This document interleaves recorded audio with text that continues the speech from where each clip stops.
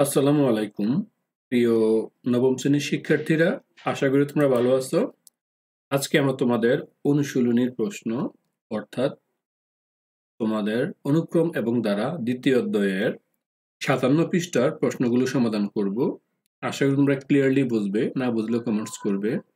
এখানে বলছে যে নিচের অনুক্রমগুলো যে সমান্তর, গুণোত্তর বা ফিবোনাচ্চি নাকি কোনটি বা কোনটি নয়। যদি কোনটি হয়, মনে করো সমান্তর হলে কেন সমান্তর, গুণোত্তর হলে কেন গুণোত্তর এবং সাধারণ পদ নির্ণয় করতে বলছে। বিষয়টা বুঝতে পারছো? আমি আবার বলতেছি, প্রথম হচ্ছে সমান্তর কিনা, গুণোত্তর কিনা, ফিবোনাচ্চি কিনা বা কোনটি নয়, এই জাতীয় পদগুলো নির্ণয় করতে বলছে। তো যেহেতু সমান্তর, আগে সমান্তরের বিষয়টা একটু তোমাদের আইডিয়া দিচ্ছি। সমান্তর আর গুণোত্তর তোমাদের বুঝার সুবিধার্থে আমি লিখতেছি এই সমান্তর সমান্তর আর এটা হবে গুণোত্তর। দুইটা একটু ক্লিয়ারলি বোঝানোর চেষ্টা করতেছি, তারপর আমরা অঙ্কতে যাব। আসলে সমান্তর এবং গুণোত্তর কি। এই দেখো, পাশাপাশি পদ যদি পার্থক্য মনে করো, একটি দেখাচ্ছি মনে করো 1 3 5 7, আর একটা দেখাচ্ছি মনে করো 1 2 1 2 মনে করো 4 8 ডট ডট।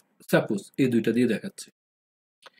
দেখো এখানে পাশাপাশি পদ দুটার পার্থক্য যদি সমান হয়, পাশাপাশি পার্থক্য ইংরেজি বলা হয় ডিফারেন্স। এই ডিফারেন্সের ডি দ্বারা প্রকাশ করা হয়, অর্থাৎ পার্থক্য D1 মানে প্রথম পার্থক্য। এটা হচ্ছে দ্বিতীয় পদ থেকে প্রথম পদ বিয়োগ করলে। যদি পার্থক্যগুলো সবসময় সমান হয়, মনে করো এবার D2 দিলাম, সাপোজ D2 ইকুয়াল টু কত, এটা এই 5 - 3, দেখো একটু এই পার্থক্যগুলো যদি সমান হয়, অর্থাৎ এই D1 ইকুয়াল টু D2 হয়, তাই এটার নাম হবে সমান্তর। আর গুণোত্তর দ্বারা ক্ষেত্রে যেহেতু গুণভাগ, তাই রেশিও মানে অনুপাত R1, এটারও সেম ঘটনা। এই দ্বিতীয় থেকে প্রথম পদ বিয়োগ করব। তাহলে দ্বিতীয় পদ কত, মনে করে দুইটা মাঝখান থেকে 2 - 1 মানে হচ্ছে 2, আর এটা কত হবে, অনুরূপভাবে এই 4/2 কাটলে হয় 2। তাহলে আমার এই রেশিওগুলো সমান। রেশিওগুলো যদি সমান হয়, তার নাম হবে মানে গুণোত্তর। আর লক্ষ্য করো, যদি পার্থক্যগুলো সমান হয়, তার নাম হবে সমান্তর, মানে সাধারণ অন্তর। অন্তর যদি পার্থক্য হয়, সে পার্থক্যর অপর নাম হচ্ছে বাংলায় বলা হয় অন্তর। অন্তর অন্তর যদি সমান হয়, তা আমরা বলবো সমান্তর। আর অন্তর না মানে রেশিও যদি সমান হয়, তাহলে বলবো আমরা গুণোত্তর। আমরা চেক করবো এটা সমান্তর কিনা গুণোত্তর কিনা। আশা করি এটা তোমরা ক্লিয়ারলি বুঝছো।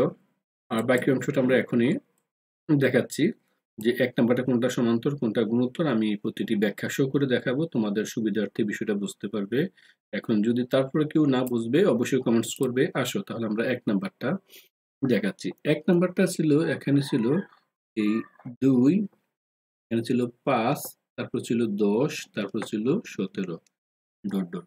আগে আমি পার্থক্য নিই। পার্থক্য মানে কি, ডি মানে পার্থক্য, যেটা অন্তর। তাহলে প্রথমে অন্তর নিলাম। অন্তর মানে হচ্ছে পার্থক্য, অন্তর। এই দুইটা পার্থক্য, এটা হচ্ছে D1। তাহলে D1 পার্থক্য কত হচ্ছে, লক্ষ্য করো 3। এবার এই দুইটা পার্থক্য নিলাম D2, তাহলে D2 হচ্ছে 5। দেখো এখানে এই D1 আর D2 সমান নয়। এই D1 এবং D2 সমান নয়, তাহলে এটা সমান্তর নয়। তাহলে ইহা সমান্তর না। তাহলে আমরা বলতেই পারি ইহা সমান্তর নয়। ইহা কি নয়, সমান্তর নয়। বিষয়টা বুঝতে পারছো? ইহা সমান্তর নয়। তাহলে এটা গেল। এবার আমরা চেক করব এইটা গুণোত্তর দিয়ে। এইটা এই গুণোত্তর কি বলছি, রেশিও চেক করার জন্য রেশিও R1। এটারও সেম ঘটনা। রেশিওটা নির্ণয় করা হয় আমার এই দ্বিতীয় পদ হচ্ছে 5, প্রথম পদ হচ্ছে 2। এবার R2 দ্বারা চেক করে দেখি। R2 অনুরূপভাবে আমরা দেখব, এটা হচ্ছে দ্বিতীয় পদ হচ্ছে যে এই 10/5, আলটিমেট কত হচ্ছে এটা 2, 5 × 10। দেখো R1 এর মান হচ্ছে 5/2 আর R2 এর মান হচ্ছে 2, সুতরাং এই দুইটা সমান নয়। তাহলে কি নয়, ইহা কি নয়, গুণোত্তর নয়। ইহা গুণোত্তর নয়। তাহলে ইহা সমান্তর নয়, গুণোত্তর নয়। আমার আরেকটি আছে ফিবোনাচ্চি। ফিবোনাচ্চি হচ্ছে পাশাপাশি দুটি যোগফল যদি দ্বিতীয়টি মিলে যায়। লক্ষ্য করো 2 এবং 5 যোগ করলে কত হয়, 7, কিন্তু পার্থক্য হচ্ছে 10। তাইলে এটা ফিবোনাচ্চি হলো না। তাহলে আমরা বলতে পারি যে 1 নং কোশ্চেনটি ছিল, 1 নংটি এটি সমান্তর, গুণোত্তর এবং ফিবোনাচ্চি কোনটি নয়। সুতরাং আশা করি বিষয়টা বুঝতে পারছো। আমরা এটা সুন্দর করে লিখে ফেলবো। সুতরাং যেই লিখবে কি অনুক্রমটি, যে ১ নং অনুক্রমটি, যে আমার ১ নংটি আমরা লিখতে পারি ১ নং অনুক্রমটি সমান্তর নয়, গুণোত্তর নয়। এই ১ নং অনুক্রমটি কি নয়? ১ নং অনুক্রমটি সমান্তর নয়, গুণোত্তর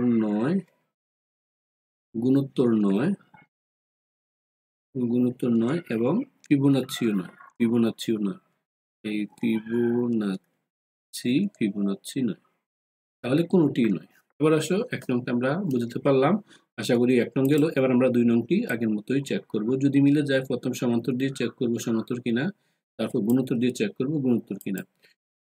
এখানে এই অঙ্কটা একটু ভুল আছে। এই বিষয়টা হচ্ছে এটা মাইনাস হবে না, এটা হবে প্লাস। এখানে কোশ্চেনটা ভুল দেওয়া আছে, এটা ভুল দেওয়া আছে। তাহলে এখানে আমি নিচ্ছি ২ নাম্বারটা কি দেওয়া আছে দেখো। ২ নাম্বার দেওয়া আছে ২, তারপর দেওয়া আছে ৭, দেওয়া আছে ১২, আছে ১৭। এখানে পার্থক্য কত এই দুইটা দেখি পার্থক্য। তাহলে এই দুইটা পার্থক্য আমরা দেখি, এটা কি D1। তাহলে D1 মানে হচ্ছে কত, ৫ থেকে ২, ৭ থেকে ২ গেলে থাকতেছে 7 মাইনাস 2 ইকুয়াল টু হচ্ছে 5। এবার এই দুইটা পার্থক্য দেখি, এটা হচ্ছে D2 হচ্ছে এইটা ১২ মাইনাস দ্বিতীয় ১২ মাইনাস 7, তাহলে পার্থক্য হচ্ছে ৫। এটা পার্থক্য দেখি, এটা হচ্ছে D3 পার্থক্য হচ্ছে এই ১৭ মাইনাস ১২ সুতরাং হচ্ছে ৫। তাহলে সুতরাং আমরা লিখতে পারি এই D1, D2, D3 তিনটাই সমান। তাই ইহা একটি লিখতে পারি, ইহা একটি কোন দ্বারা, সমান্তর দ্বারা। আমরা এটা সমান্তর অনুক্রম। তাহলে আমরা বলতে পারি ইহা সমান্তর অনুক্রম, ইহা একটি সমান্তর অনুক্রম, যে ইহা একটি সমান্তর অনুক্রম।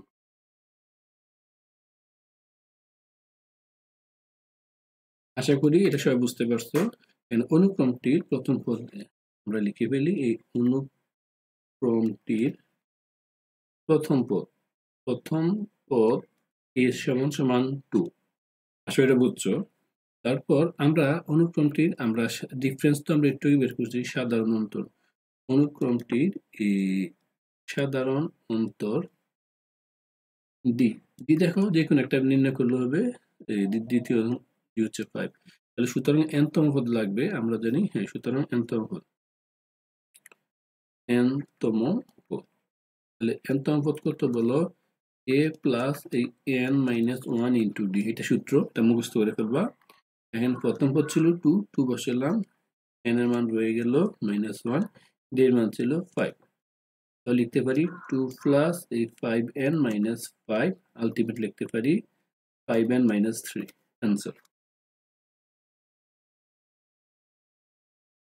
আশা করি এটা নিয়ে কারো কোনো প্রবলেম নেই। এটা আমরা খুব সহজে বুঝাতে পারলাম। এটা নিয়ে কারো কোনো যদিও প্রবলেম থাকে, অবশ্যই ডেসক্রিপশন বক্সে তোমরা কমেন্টস করবে অথবা কমেন্টস করবে। এবার আসো আমরা তারপরে অঙ্কটা সলভ করতেছি। আশা করি তোমরা ওইটাও ক্লিয়ারলি বুঝবে। শিক্ষার্থীরা, এবার আসো আমরা তারপরে কোশ্চেনটি সলভ করব। তারপরে কোশ্চেনটি দেখো, এখানে এই যে 4 নাম্বার কোশ্চেন, না 3 নাম্বার কোশ্চেনটি বাকি রয়েছে। 3 নাম্বার কোশ্চেনটি আমরা দেখতেছি।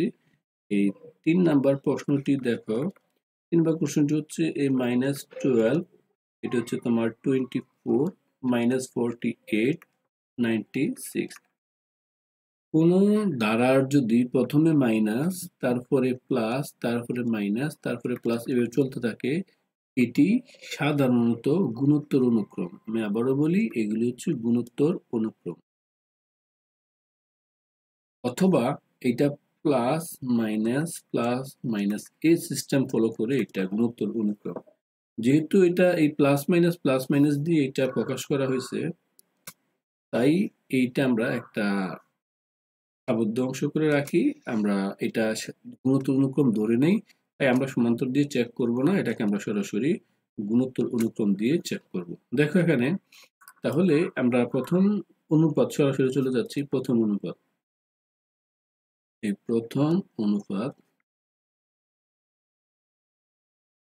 অনুপাতকে আমরা এই R1 দ্বারা প্রকাশ করি।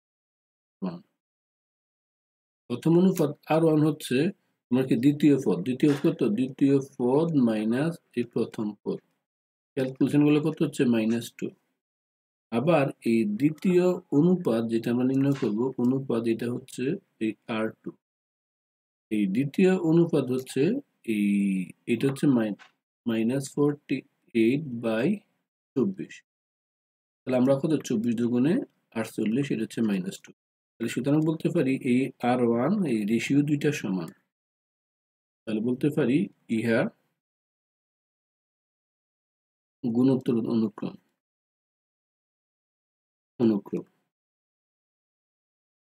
তাহলে এখন এটা তো গেল। এবার আমরা যদি nতম পদ নির্ণয় করতে চাই, nতম পদ নির্ণয় করার জন্য আমরা কোশ্চেনটাকে একটু নিয়ে এসেছি এখানে, আগে তোমরা এটা বুঝবে। তাহলে গুণোত্তর অনুক্রমের জন্য আমরা প্রথম পদ নির্ণয় করব ওই nতম পদের জন্য। প্রথম পদ নির্ণয় করে ফেলি, যে প্রথম পদ গুণোত্তর অনুক্রম। তাহলে প্রথম পদ কত হবে দেখো, প্রথম পদ হবে a = -12 এই সাধারণ অনুপাত। এই সাধারণ অনুপাতকে আমরা প্রকাশ করি আর দ্বারা। আর হচ্ছে মানে কত, এই দ্বিতীয় পদ মাইনাস প্রথম পদ, কাটলে কত হচ্ছে -2। তাহলে সুতরাং nতম পদ থাকবে, nতম পদ বা সাধারণ পদ, nতম পদ হবে e × r⁴n−1। এর মান দেওয়া ছিল এই -12, আর মান দেওয়া ছিল এই -2n−1। তাহলে এখানে এই -1 এটার আর ইন্টু 12 বের করে নিলাম, এখানে -1টা বের করে নিলাম, এই n−1 × 2n−1। দেখো এখানে যদি আমি কাজ করি সূচকের নিয়মে, এই -1⁴ প্লাস এই n−1, এই 12⁴ কত, এই 2⁴ এই n−1। তাহলে এটাই -1⁴n, এটা হবে 12 × 2⁴n−1। আশা করি এই অংশটা তোমরা বুঝছো। এবার আমরা করব তারপর অঙ্কটি 4 নম্বর কোশ্চেন। আমরা শর্টকাট এটা করে ফেলবো, যেহেতু তোমরা এটা বুঝতে পারছো। এই অংশগুলো আমরা চেষ্টা করবো শর্টকাট আবার দেখানোর জন্য। এবার আসো আমরা তারপর অংশগুলো সমাধান করার চেষ্টা করব। এটা নিয়ে আশা করি কোনো প্রবলেম হবে না, তোমরা সহজে বুঝতে পারবে। এটা এখানে দেখো এই 4 নাম্বারটা আমরা D1 দেখি। 4 নাম্বারটার পার্থক্য আগে দেখি সমান্তর কিনা। D1 হবে এই 21 - 13, এটা হচ্ছে 8, আর এই D2 পার্থক্য কত হবে আমার, এই 34 - 21, 34 হচ্ছে 21 থাকতেছে 13। সুতরাং আমার D1 আর D2 সমান নয়, এটা সমান্তর নয়। এবার আমরা চেক করবো এটা গুণোত্তর কিনা। গুণোত্তর জন্য রেশিও দিয়ে চেক করব। R1 হচ্ছে দ্বিতীয় পদ, 21 - 13, আর R2 দেখতেছি, R2 হচ্ছে 34 - 21। সুতরাং এই R1 not equal to R2, ইহা কি গুণোত্তর নয়। এবার চেক করব কি ফিবোনাচ্চি। এবার ফিবোনাচ্চি দিয়ে চেক করব